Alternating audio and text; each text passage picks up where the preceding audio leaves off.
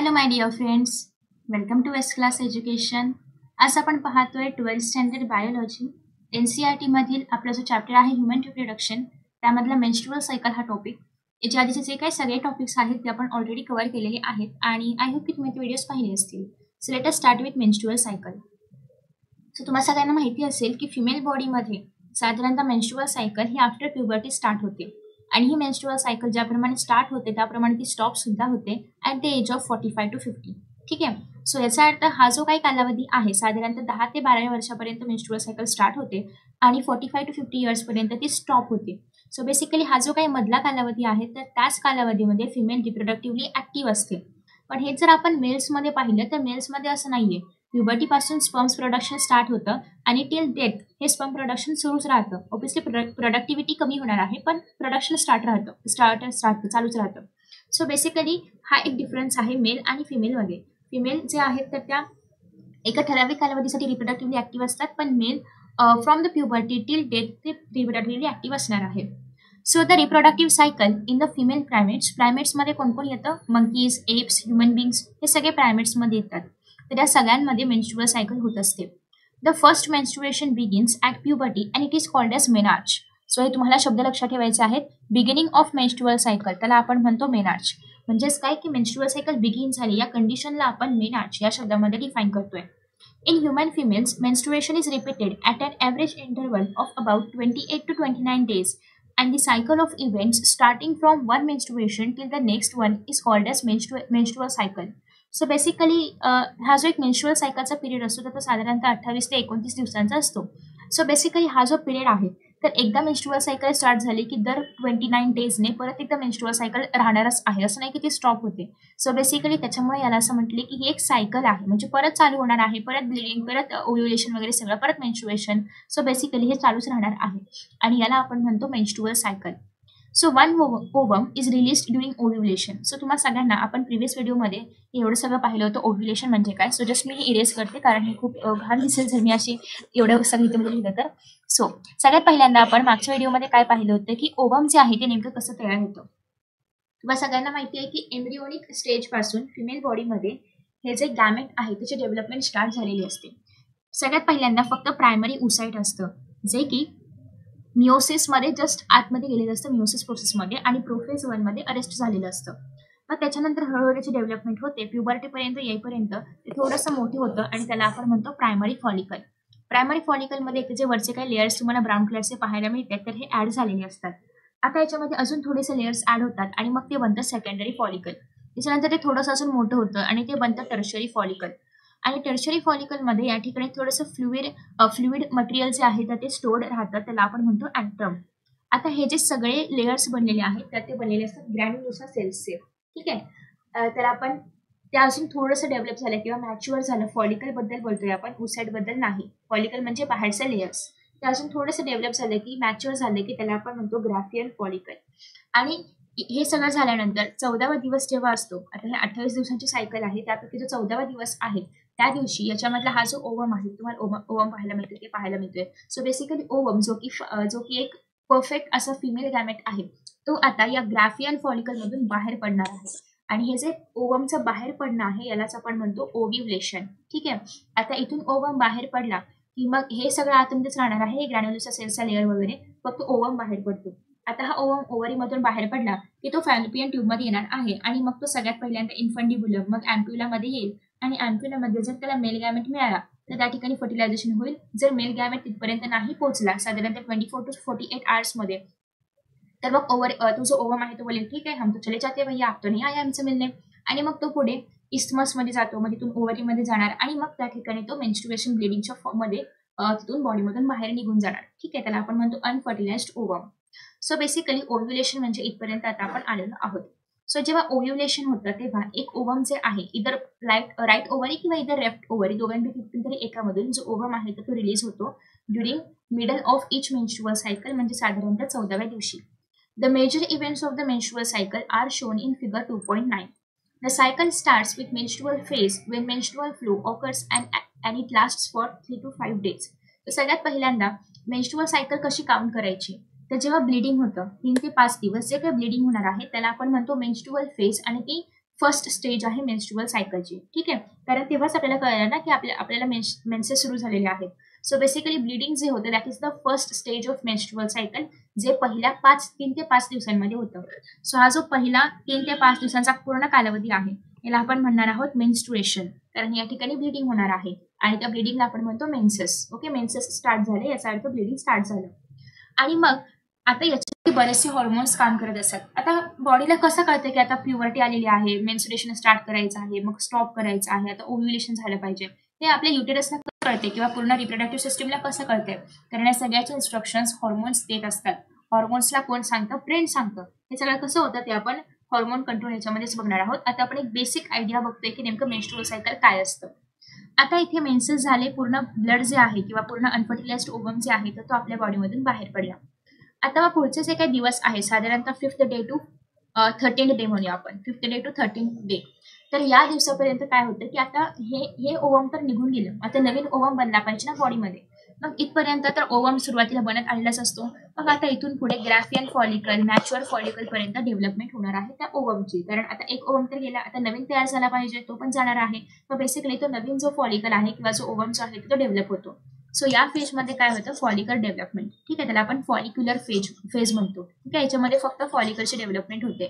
आता follicle develop झाला, Graafian follicle तयार झाला. मग आता ग्राफियन फॉलिकल म्हणजे काय? Mature follicle. ठीक आहे, आता याच्यामधून ओव्हम काय बाहेर पडला पाहिजे, राईट. सो याला आपण काय म्हणतो? ओव्ह्युलेशन. मग साधारणतः हा जो मधला दिवस आहे 14th 15th डे या ठिकाणी होतं ओव्ह्युलेशन, जिथे ओव्हम बाहेर पडणार आहे आणि ग्राफियन फॉलिकल आतमध्येच राहणार आहे. आता या फेजमध्ये म्हणजे 14 ते 15व्या दिवशी फक्त ओव्ह्युलेशन होतं. त्याच्यानंतरचा जो पुढचा स्टेज आहे 15 किंवा 16व्या दिवसापासून साधारणतः 29व्या दिवसापर्यंत. तर या ठिकाणी काय होतं की ओव्हम तर बाहेर पडला, आता ओव्हम छानपैकी अँप्युलापर्यंत वगैरे जाणार.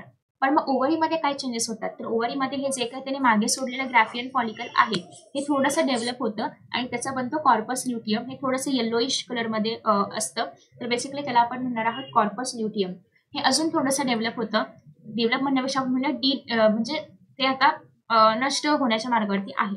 ओके, सो ते डेव्हलप होतं थोडंसं आणि मग परत ते डिजनरेट होण्याच्या मार्गावरती आहे. तर तेव्हा त्याला आपण म्हणतो कॉर्पस अल्बिकन्स. ओके, आणि मग कॉर्पस अल्बिकन्स नंतर ते नष्ट होतं. तर ते थोडंसं एजिंग प्रोसेस चालू आहे की थोडंसं ल्युटियम बनणार, मग परत अल्बिकन्स बनणार आणि मग ते निघून जाणार, नष्ट होणार. ठीक आहे, सो बेसिकली हेच काय सांगतात आपल्याला, म्हणजे आता ओव्हम तर बाहेर निघाला ना, मग ओव्हरीमध्ये काय होतं याच्याशी आपल्याला काय घेणं देणं? तर बेसिकली घेणं देणं आहे, कारण हे जे ल्युटियम या ठिकाणी बनते कॉर्पस ल्युटियम हे हॉर्मोन्स रिलीज करत असतं. हे अल्बिकन्स या ठिकाणी जेव्हा अल्बिकन्स बनतं तेव्हा हॉर्मोन्स रिलीज होणं स्टॉप होतं. त्याच्यामुळे हे आपल्याला सांगितले की कॉर्पस ल्युटियम बनते, मग त्याचा कॉर्पस अल्बिकन्स बनले की हॉर्मोन्स स्टॉप होतं आणि पुढे काय काय होतं ते आपण बघूया. इंटरेस्टिंग आहे. ओके, सो या ठिकाणी या एजमध्ये किंवा या स्टेजमध्ये काय होतं की कॉर्पस ल्युटियमचं डेव्हलपमेंट होतं. त्याच्यामुळे याला आपण ल्युटियल फेज असं म्हणणार आहोत. सिक्रेटरी फेज पण म्हणतो, कारण या ठिकाणी हॉर्मोन्स सिक्रेट होतात बाय कॉर्पस ल्युटियम. आणि मग थोड्या दिवसांनी जसं एंड जवळ येईल तसं या कॉर्पस ल्युटियमचं कन्व्हर्जन कॉर्पस अल्बिकन्स मध्ये होणार आहे आणि इथे तो हॉर्मोन्स रिलीज होणं स्टॉप करणार आहे. एकदा का हॉर्मोन्स रिलीज होणं स्टॉप झालं की बेसिकली या हॉर्मोन्समुळेच ते जे ब्लड आहे ते युटेराइनच्या लाइनिंग मध्ये किंवा युटेरसच्या लाईन मध्ये, किंवा इथे आपण युटेरसचं डायग्राम बघूया. तर या ठिकाणी हे सगळं ब्लड असतं, राईट. सो ते हॉर्मोन रिलीज होत असल्यामुळेच हे ब्लड या लाईनिंगला चिटकून आहे, नाहीतर ते ब्लड निघून जातं. सो अल्बिकन्स जेव्हा कन्वर्ट होतं कॉर्पस ल्युटियम पासून कॉर्पस अल्बिकन्स, तेव्हा हॉर्मोन रिलीज स्टॉप होतो आणि मग हे जे ब्लड आहे यांना पकडून ठेवणारच कोणी नाहीये आणि मग हे जे ब्लड आहे तर ते वजायना थ्रू बाहेर पडतं आणि आउट. ओके, सो या ठिकाणी मग परत पहिल्यापासून मेन्स्ट्रुअल सायकल स्टार्ट होते, पुन्हा मेन्सेस येतात, परत एकदा ब्लड या ठिकाणी बाहेर पडणार आहे, मग पुन्हा एकदा फॉलिकल्स डेव्हलप होणार, मग त्याच्यातून ओव्हम बाहेर पडणार, ओव्ह्युलेशन होणार आणि मग परत एकदा तिथे कॉर्पस ल्युटियमचं कॉर्पस अल्बिकन्स मध्ये कन्व्हर्जन होणार. सो बेसिकली ही जी प्रोसेस आहे तर ती चालूच राहते. ओके, त्याच्यामुळेच आपण ह्याला सायकल म्हणतोय, राईट. आता आपण जे काही डिस्क्रिप्शन आहे तर ते बघूया. The menstrual flow results due to breakdown of endometrial lining of uterus and its blood vessels which forms liquid that comes out through वजायना. So basically menstrual flow मध्ये काय होतं की जे एंडोमेट्रियम लाइनिंग आहे, आपण पाहिलं की युटेरसला 3 लाइनिंग्स आहेत, एंडोमेट्रियम, मायोमेट्रियम. हा, सो बेसिकली या ठिकाणी जे युटेरस आहे त्याला 3 लाइनिंग आहेत. सगळ्यात बाहेरचं जे आहे त्याला आपण म्हणतो एंडोमेट्रियम, हे जे मधलं लाइनिंग आहे त्याला आपण म्हणतो मायोमेट्रियम, याच्या आतमधलं जे लाइनिंग आहे त्याला आपण म्हणतो पेरिमेट्रियम. आता हे जे ब्लड आहे मेन्स्ट्रुअल सायकलचं तर ते ब्लड या ठिकाणी असतं, म्हणजेच कुठे आहे एंडोमेट्रियम मध्ये, बाहेरच्या सगळ्यात बाहेरच्या लेअरमध्ये हे काय आहे? ब्लड आहे. ऍक्च्युली आपण बाहेरचं म्हणते, पण ही कशी येणार, ही बाहेरची मग आतली, आणि ही सगळ्यात आतली लेअर. सो इनरमोस्ट लेअर जे आहे एंडोमेट्रियम, त्या ठिकाणी ब्लड ची लाइनिंग प्रेझेंट आहे. ठीक आहे. आफ्टर दॅट आता हे जे इथे फक्त ब्लड असणार का, तर नाही, ब्लड वेसल्स वगैरे पण असणार आहेत. सो बेसिकली मेन्स्ट्रुअल फ्लो मध्ये काय होतं की हे जे ब्लड आहे तर ते ब्रेकडाऊन होतं आणि ब्लड जे आहे तर ते वजायनामधून बाहेर येणार आहे. Menstruation only occurs if the released ovum is not fertilised. हा, हे पण महत्वाची गोष्ट आहे. आता मेन्स्ट्रुएशन कधी होणार आहे, सपोज की ते ओवम अँप्युलामध्ये आलं आणि ते फर्टिलाइज नाही झालं. फर्टिलाइज नाही झालं म्हणजे काय, तिथे कुठलाही मेल गॅमेट किंवा कुठलाही स्पर्म नाही आला तरच एमसी किंवा मेन्स्ट्रुअल सायकल होणार आहे. जर त्या ठिकाणी त्या ओवम सोबत एखादा स्पर्म आला आणि त्या दोघांचं जर फर्टिलायझेशन झालं तर मग या ठिकाणी डिरेक्टली झायगोट बनणार आहे, एम्ब्रिओ बनणार आहे, बेबी इम्प्लांट होणार आहे आणि कुठल्याही प्रकारची मेन्स्ट्रुअल सायकल नसणार आहे. सो याचा अर्थ 9 महिने जेव्हा बेबी पोटामध्ये मध्ये असतं, युटेरसमध्ये असतं, तर तेव्हा कुठल्याही प्रकारची मेन्स्ट्रुअल सायकल येत नाही. कारण मेन्स्ट्रुअल सायकल तेव्हाच येते जेव्हा अनफर्टिलाइज्ड ओवम असेल. आता बॉडीला कसं कळणार की ओवम फर्टिलाइज झालाय की फर्टिलाइज नाही झालाय, तर बेसिकली जेव्हा कधी बेबी नाही म्हणू शकत आपण, जेव्हा कधी झायगोट फॉर्म होतं, जेव्हा कधी त्या झायगोटचं एम्ब्रिओ बनतं, तर या कालावधीमध्ये HCG नावाचा हॉर्मोन रिलीज होतो, जो की सिग्नल्स देतो की बेबी इथे बनणार आहे किंवा इथे युटेरसमध्ये काहीतरी इम्प्लांट होणार आहे, तर तुम्ही प्लीज मेन्सेस जे आहे ते पुढे ढकला. तर बेसिकली असा एक संदेश जातो आणि त्याच्यामुळे मेन्स्ट्रुअल सायकल येत नाही. Okay. So lack of menstruation may be indicative of pregnancy. So suppose menstrual cycle नाही आली तर याचा अर्थ त्या ठिकाणी प्रेग्नन्सी असू शकते. इट नॉट ऑलवेज की प्रेग्नन्सी असणार, पण असू शकते, चान्सेस आहेत. ठीक आहे. So however it may be cause due to some other underline cases like stress, poor health etcetera. कधी कधी काय होतं की मेन्सेस येत नाहीत इव्हन प्रेग्नन्सी नसून सुद्धा, मे बी त्याच्यासाठी स्ट्रेस कारण असेल, त्यासाठी पुअर हेल्थ कारण असेल, आपण जे प्रॉपर न्यूट्रिशनल डाएट आहे ते घेत नाहीये. जर बॉडीला प्रॉपर न्यूट्रिशनच नाही मिळालं तर बॉडी कसं काम करणार ना. आणि मेन्स्ट्रुएशन हे पण एक बॉडीचं फंक्शनच आहे. सो त्याच्यामुळे या सगळ्या गोष्टींमुळे पण मेन्स्ट्रुएशन डिले होऊ शकतं. So it's not always indicative of pregnancy but it may be. Okay.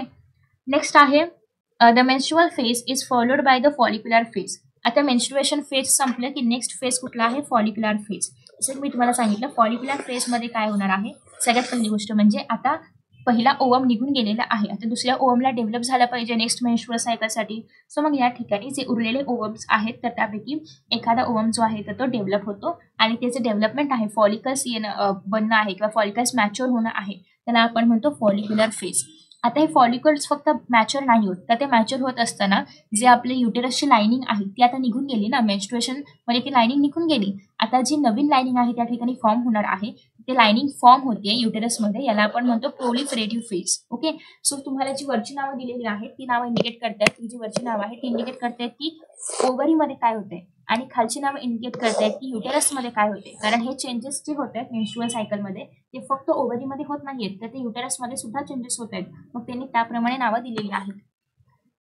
After that next आहे follicular phase.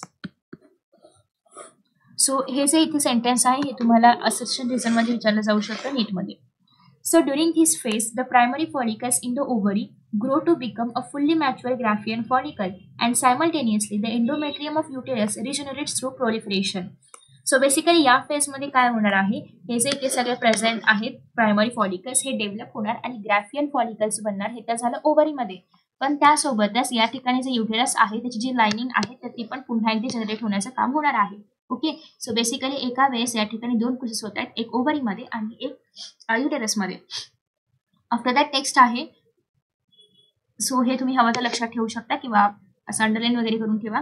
This changes in the ovary and the uterus R induced by changes in the level of pituitary and ovarian hormones.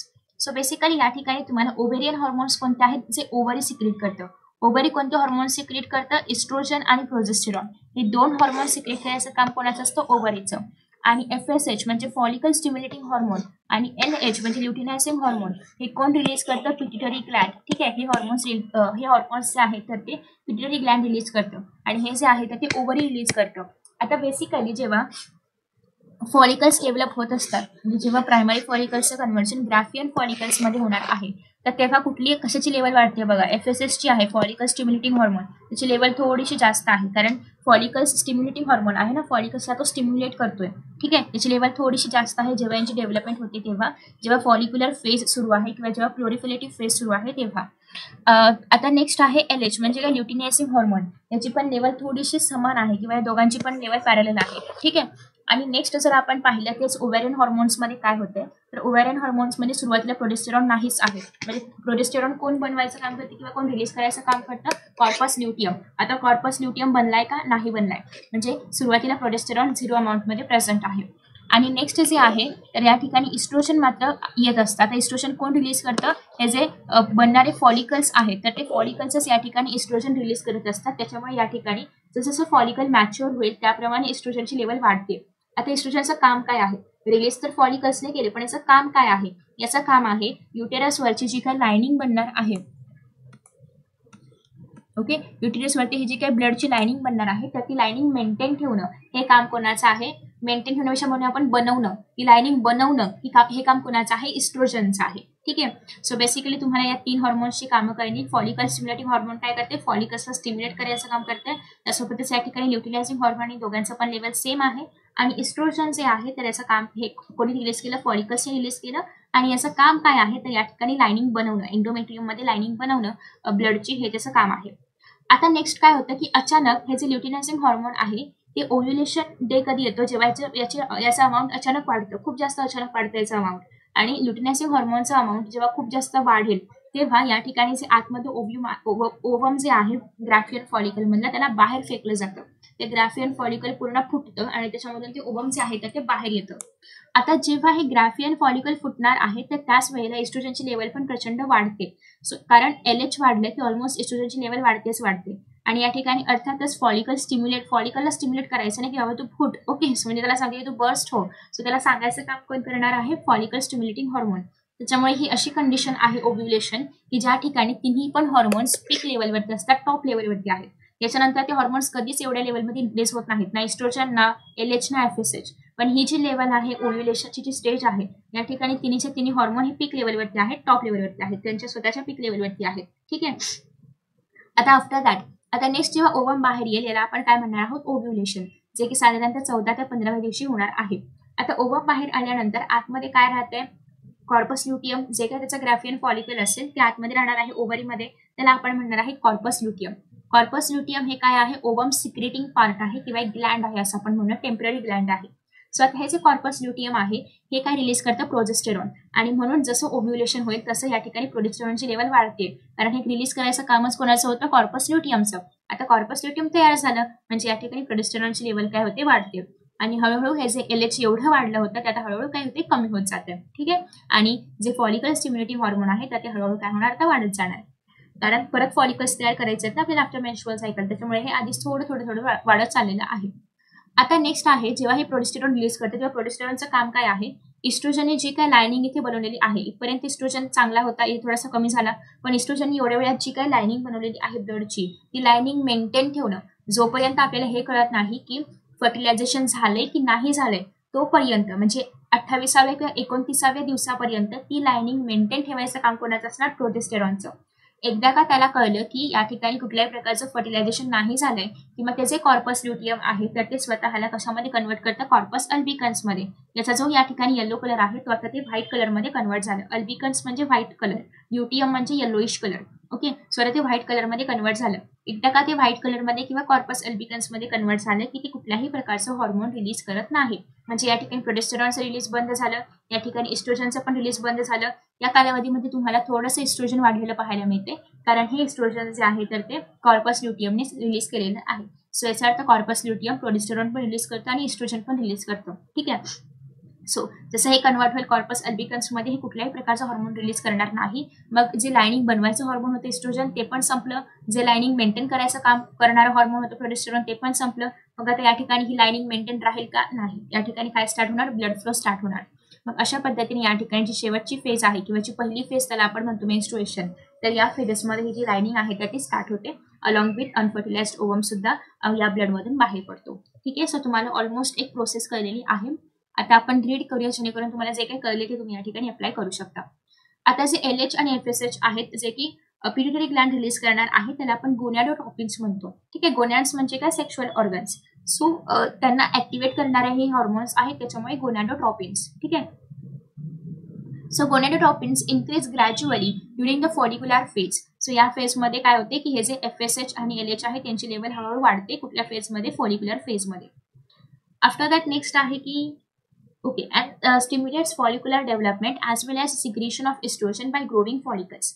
आणि या ठिकाणी follicles पण develop होत आहेत आणि follicles काय release करतात, एस्ट्रोजन. हे तुम्हाला मगाशी सांगितलेलं होतं की फॉलिकल्स डेव्हलप होत असताना, ग्रो होत असताना ज्याप्रमाणे ते मॅच्युअर होऊ लागतात त्याप्रमाणे ते एस्ट्रोजनचं लेवल वाढवू लागतात कारण ते स्वतः एस्ट्रोजन रिलीज करत असतात. आणि बोथ LH आणि FSH attain peak level at the 14th day of menstruation किंवा मिडल ऑफ मेन्स्ट्रुएशन. आणि या दिवशी याला आपण काय म्हणतो, ओव्ह्युलेशन फेज. ठीक आहे. So rapid secretion of LH leading to the maximum level during the mid cycle called age LH surge. आणि हे जे अचानक LH ची लेवल या ठिकाणी वाढते मधल्या दिवशी, हे जे अचानक पीक लेवल येणं आहे त्याला आपण म्हणणार आहोत LH सर्ज. ओके, अचानक वाढणारी लेवल आहे याला आपण म्हणतो LH surge.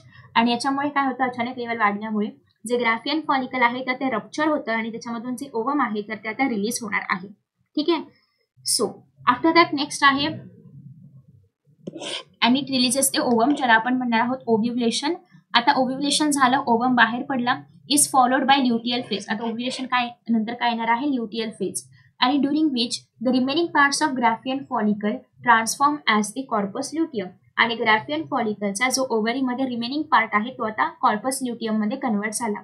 The corpus luteum secretes large amount of progesterone which is essential for maintenance of endometrium. ही खूप महत्वाची लाईन आहे की हे जे कॉर्पस ल्युटियमने मोठ्या प्रमाणामध्ये प्रोजेस्टेरॉन रिलीज केलं, त्याचा यूज काय आहे, एंडोमेट्रियमची लाईनिंग मेंटेन ठेवणं, युटेरसची जी ब्लडची लाईनिंग आहे तर ती मेंटेन ठेवणं. ही ब्लडची लाईनिंग बनवली कोणी होती, तर ही ब्लडची लाईनिंग बनवली होती इस्ट्रोजनने. हे मेंटेन ठेवायचं काम कोण करणार आहे, progesterone. So such an endometrium is necessary for implantation of fertilized ovum and other events of pregnancy.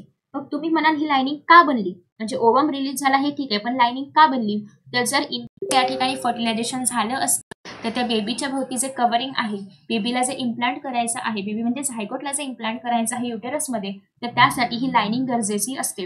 हे लाईनिंग त्या बेबीला न्यूट्रिशन प्रोव्हाइड करणार, त्या बेबीला एक प्लॅटफॉर्म म्हणूया आपण चिकटण्यासाठी प्रोव्हाइड करायचं, इम्प्लांट होण्यासाठी प्रोव्हाइड करायचं काम करतं. पण जर या ठिकाणी फर्टिलायझेशनच नाही झालं तर या प्लॅटफॉर्मचं काही युजच नाहीये, मग ते रिमूव्ह केलं जातं बॉडीच्या बाहेर आणि त्यालाच आपण म्हणतो मेन्स्ट्रुअल सायकल किंवा menses. So during pregnancy all events of the menstrual cycle stop. प्रेग्नन्सीमध्ये सगळे मेन्स्ट्रुअल सायकलचे इव्हेंट्स काय होतात, स्टॉप होतात and there is no menstruation. So in the absence of fertilisation the corpus luteum degenerates. आणि जेव्हा fertilisation होत नाही, जेव्हा मेल गॅमेट त्या ठिकाणी येत नाही, तेव्हा आपल्याला मेन्स्ट्रुअल लाईनिंगची काही गरज आहे का, नाही. म्हणजे प्रोजेस्टेरॉनची काही गरज आहे का, नाही. प्रोजेस्टेरॉन तयार करणाऱ्या कॉर्पस ल्युटियमची गरज आहे का, नाही. मग अशा केसमध्ये फर्टिलायझेशन झालं नाही तर कॉर्पस ल्युटियम काय होतं, डिजनरेट होतं, निघून जातं किंवा डिस्ट्रॉय होतं, संपून जातं. आणि दिस causes डिसइंटिग्रेशन of endometrium leading to menstruation and making new cycle. आणि त्याच्यामुळे काय होतं की हे जे मेन्सेस आहेत किंवा जे ब्लड आहे ते आता निघून जातं कारण लाईनिंगचं आता काही गरजच नाहीये, प्रोजेस्टेरॉन पण राहिलं नाहीये, मग ते लाईनिंग आता डिजनरेट होणार, निघून जाणार. आणि मग ते जे लाईनिंग जाणं आहे किंवा बाहेर पडणं आहे बॉडीमधून ते ब्लड वगैरे, यालाच आपण म्हणतो menses.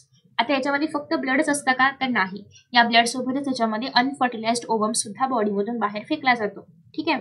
So in human बिंग्स menstrual cycles CSS around 50 years of age. Stop होते मेन्स्ट्रुअल सायकल कधी, जेव्हा ती फिमेल 45 to 50 इयर्सची असेल तेव्हा. आणि मेन्स्ट्रुअल सायकल स्टॉप होणं याला आपण म्हणतो मेनोपॉज. स्टार्ट होण्याला आपण काय म्हटलं होतं, आठवा मेनार्क. आणि स्टॉप होण्याला आपण काय म्हणतोय, मेनोपॉज. पॉज स्टॉप, मेनो म्हणजे menses, so stop. So cyclic menstruation is an indicator of normal reproductive phase and extends between menarche and menopause. So basically female एक रिप्रोडक्टिव्हली ऍक्टिव्ह आहे असं आपण कधी म्हणू शकतो, जेव्हा प्रॉपर सायक्लिक मेन्स्ट्रुएशन तिच्या बॉडीमध्ये असतील. आणि हे जो सायक्लिक मेन्स्ट्रुएशनचा जो भाग आहे किंवा रिप्रोडक्टिव्हली ऍक्टिव्ह असण्याचा जो भाग आहे हा कुठून स्टार्ट होतो, मेनार्क पासून, आणि कुठे थांबणार आहे, मेनोपॉज पर्यंत. सो याच्यामधला पिरियड जो आहे त्याला आपण म्हणणार आहोत रिप्रोडक्टिव्हली ऍक्टिव्ह फेज किंवा ऍक्टिव्ह पिरियड. ओके.